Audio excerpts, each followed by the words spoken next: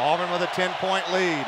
Franklin to throw. Here comes pressure. He's flushed out. D. Ford's going to get him. D. Ford. D, can you put this season into perspective? No, man, I really can't, man. We have done a remarkable job of really doing what we plan to do.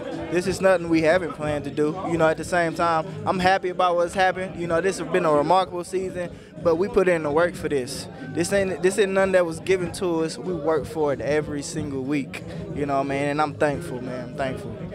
Let's get to the game. Missouri's offense pretty potent indeed. Y'all knew that coming into the game.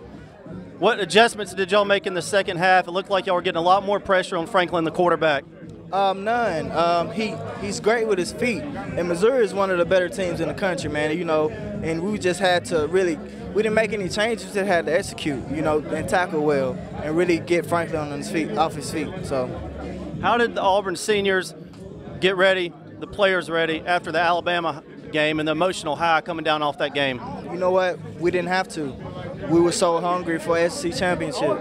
You know, we knew what was at stake if we beat Bama. So once we won, you know, we were on to the next one. This is what we wanted. You know what I mean? So we wasn't really worried about that win. We weren't on cloud nine like what people said we were. We were focused.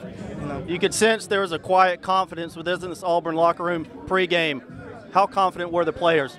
We were very confident, and we all said that we weren't gonna get too hyped. You know, we weren't gonna feed into the hype too much. You know what I mean? We just have to stay focused and stay excited, but be focused. You know what I mean? And that's what we've done.